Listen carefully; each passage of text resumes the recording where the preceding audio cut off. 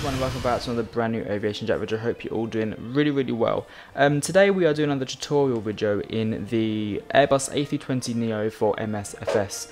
Now I've seen people ask me, how do you work the autopilot in the A320neo? How would you set the aircraft up? And these are all perfectly fine questions. They're all from newer simmers, which is perfectly fine. I was once there and didn't have to set up an aircraft whatsoever. So today's video is basically just going to be me showing you how to set up the aircraft, how to plan the MCDU, how to get the aircraft going, flying. So we'll get on the video and you'll see how it goes. Pause it if you need any help from talking too fast, which I've been told before. You can slow down the video in settings or anything like that. I'm trying to slow my speech, just to let you know.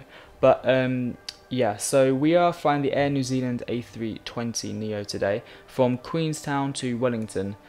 This is about a 45-minute flight, 345 nautical miles. To do this video, you don't have to set up the exact same flight as me. You can do a flight yourself, but if this helps, then obviously do the flight with me and get a better feel for how you do things. Just want to quickly point out, this is a default A320neo, so if any kind of third-party add-ons come in the future, like the FSAB's A320, it'll be a lot more in-depth and a lot more more practical, more study level. So in time, if there's something else that comes out, a third-party add-on, I will definitely do a tutorial on that to help you. But this is the basics, just getting started in Airbus aircraft. It has everything you need. Also, one more last thing to point out, this plane is still not where it should be. There's still a few bugs here and there, just to point that out. So if anything happens to you that doesn't happen to me, it's probably not your fault, it's probably to do with a bug of the plane. But just sort of get that out of the way. It's already been 2 minutes, we're going to get flying. By now, you should know how to, from and to, how to get a flight going from New Zealand to Queenstown, your runways. Make sure you select, when you go to from airport, type in NZQN, and then when it comes up with it, make sure you press zoom into detail, and then select your departure gate. If you don't do this, you're going to start on the runway, and what's going to happen is you're going to start with your engines running. The whole purpose of this is like a cold and dark video, which is what we're doing. Yeah, once you've got all this loaded, not using SimBrief as a whole separate video, this is just the basics. In flight conditions, I'm using live conditions, but not live time. So we're going to switch the time over to a bit more in the daytime. But without further ado, let's get into the A320. Right, everyone, so here we are in the flight deck of the A320neo in a cold and dark state. Now, you're probably thinking, oh my god, this is so scary, how do I get this thing started? It's really not that difficult once you know it. It becomes second nature, like driving a car. Honestly, it gets so simple. We're just gonna show you how to do it. So as you can see, everything is completely cold and dark. Nothing is on. Everything's off. You're gonna come to the overhead panel up here. Now, the way Airbus do things, well, I know that most airlines do this method. You go from down to top, left to right. Okay, not top to bottom, right to left. It's down to top, left to right. But that's when everything started. So what you want to do first, come to the middle part of the overhead panel, which comes under electric, and you want to turn on battery 1 and battery 2. You do this by just clicking them in. Battery 1's on, battery 2's on, and then you're going to find this external power here. Now you can choose to either start the external power, or to start the APU or switch on the external power. To get things going quite fast and get going straight away, you want to turn on the external power. If the external power is not available to you, then you switch on the APU, but that will come later in time. Right, so we've got the plane moving, we've got the plane on. You can see everything started. Everything is currently in a somewhat cold and dark, but kind of like a turnaround kind of state. So now we're going to go from left to right, up to down. So most things here are in op. Okay, I can't use any. There's nothing here so that, in my vision, looks like it's in the wrong position. Everything here is perfectly fine. The ADIRs or the ADIRSs are in the nav position, which is where they should be. What you want to do, if you're not in the nav position, IR1, IR2, IR3, you don't have this option because they are in op. You can't use this. Like I said, it is a default plane. So we're going to move to the middle, and we're going to deal with the lights. So when you're on the ground, you want to turn on your nav lights. That's all you want to do. Nothing else. That's it. Then you want to come over here, look at your seatbelt signs and smoker signs. They are in the on position. Like I said, they're also in op, you can't touch them. Depending on the time of day, you need your lights on or not. We're going to leave them on just for now. and then we make our way up here. Everything's good. What you want to do in the Airbus is distinguish the white lights, mainly the white lights. Anything you have that is white, you want to get rid of it. So these are the fuel pumps. This comes from the fuel section of the aircraft. So you want to turn them on, every single one. Now your fuel pumps are on. Perfect. That's literally all you got to do with your overhead panel. And then we're coming to go, so that makes no sense. We're going to come down here. So down here, parking brake is set, which it should be before we even turn on the aircraft. We want to look at our squawk. Squawk should be 2000. There we go. That's your squawk code. Weather radar off for now. Over here, VFH1 is perfectly good. And then if you're on vaccine, you want to set your radios to either Unicom or the station which you are connecting to. Now, I don't know how you move up and down in this thing. I mean, forward and back. So you just have to work like this. This is all you have to do for now. And then we've got to come down here to the MCDUs. And what this is where you're going to get all your flight management from. This is where you're planning the flight, getting the flight plan ready, and how your autopilot's going to read everything. So what we want to do first is go to the init page. Bam, here we go. We're going to make sure this is all correct. The aircraft does already load the flight plan for you. Okay, so you don't need to do anything in that kind of sense. You just have to look at it, make sure everything's good. So co-route none. Check your from and to ICAOs, NZQN, NZWN. These are our ICAOs for the departure from Queenstown to Wellington. Flight number 1933, perfectly fine for me. That rhymes. Cost index. Now I'm not sure if this works, but let's just put in a random cost index. Perfect, 25. You can look these up, by the way. If you type in the airline and aircraft, you type in what's the cost index for New Zealand, Air New Zealand in the A320, you'll bring it up and you can put that in. Over here, this is your weights and fuels. It's kind of already done for you. You don't have to do anything over here. But then you want to look at your flight plan page. NZQN. We're going to go departure, and you want to select the runway that you'll depart with a headwind. So whatever the wind is, you're going to read that and then get a headwind off of it. So the easiest way to do this is to just go to a weather service where you can get the wind. So I'm on my phone right now because we don't have active sky on here. Oh god, so you're talking a lot. Go to Meta or whatever you're doing, type in the ICAO NZQN. Is that right? Yeah. Press go. Where the winds are currently 260 at 5 knots. So we're going to look at the runway which best fits 260 at 5 knots. So if we have here, we have options 05, 14, 23 and 32. Look at the meters of the runway. Yeah, this is too short. We can't take off on these runways. We're looking at these two large runways here. We want to take off on 23. It's the closest to 260, which would be a headwind. There we go.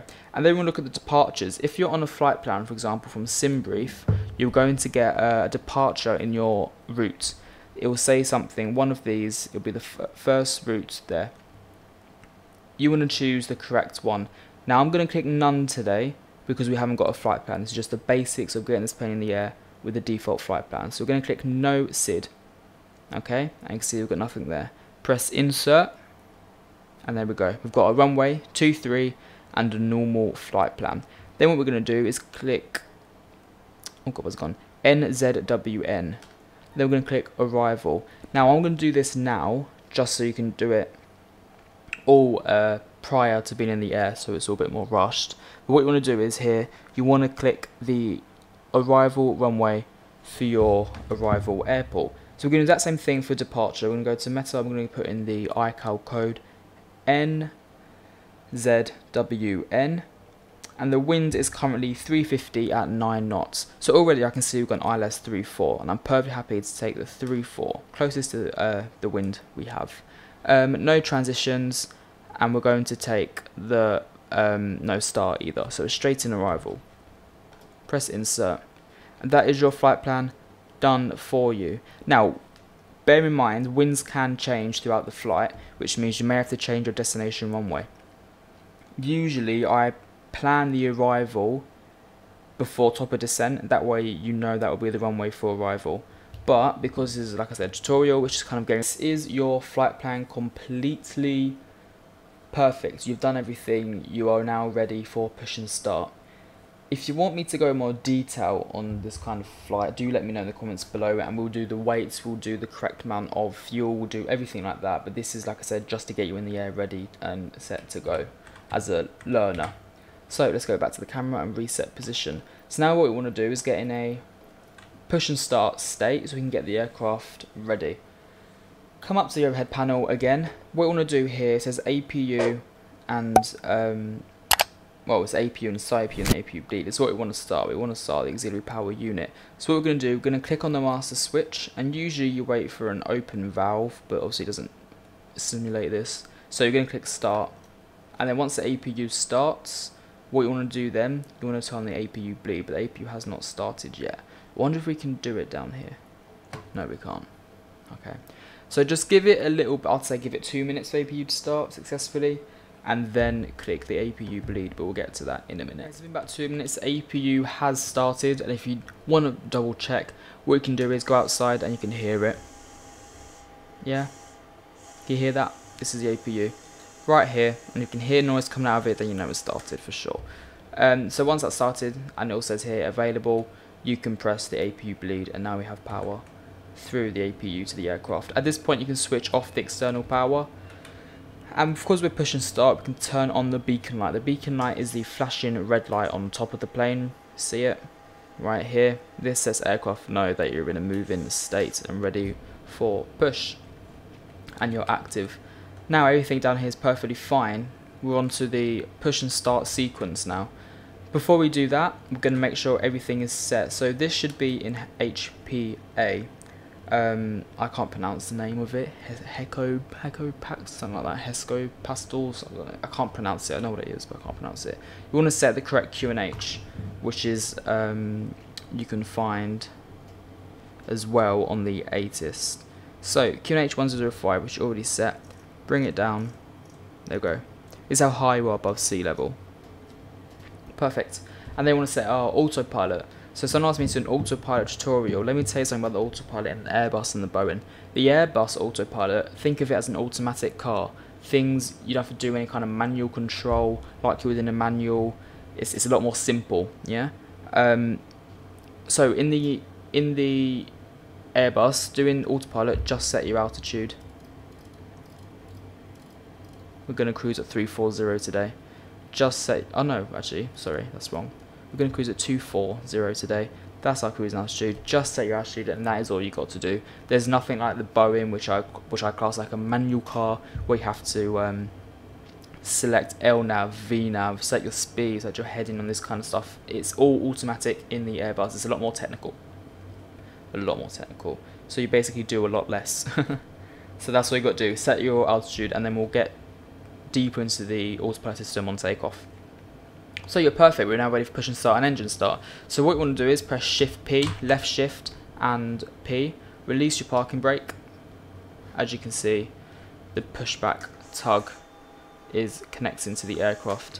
While that's happening, let me tell you the engine start sequence. Really, really simple, not a lot to do.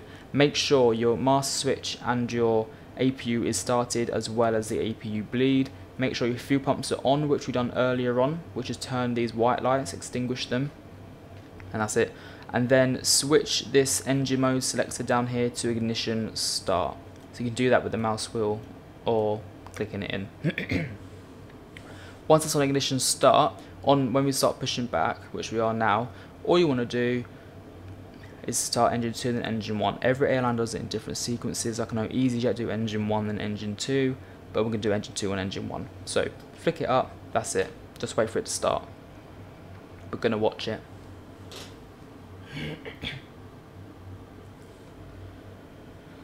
So already we can see the N2 rising, which is perfect, what we want to see. Then we're going to see the N1 rising as well. And we can also hear the bass. If we look outside quickly. Oh, we've gone back a bit too far. There we go. If you look outside, you see engine 1 here on the right, engine 2 here on the right is already spinning. Look at engine 1, which is just sitting there.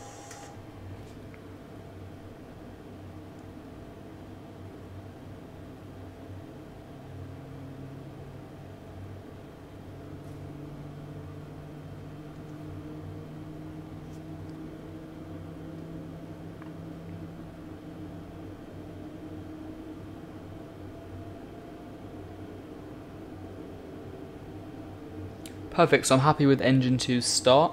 So now what we want to do is do the exact same for engine 1. Click on engine 1.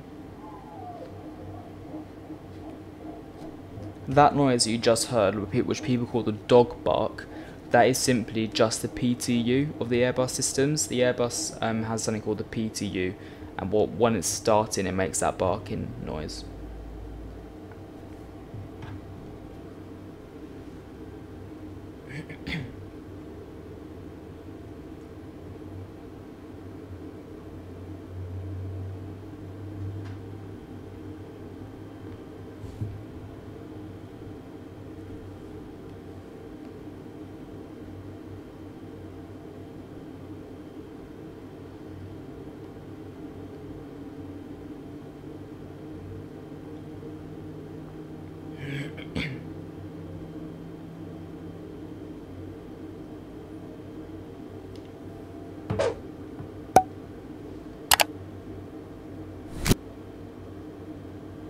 Okay, so I'm happy with engine startup now. I'm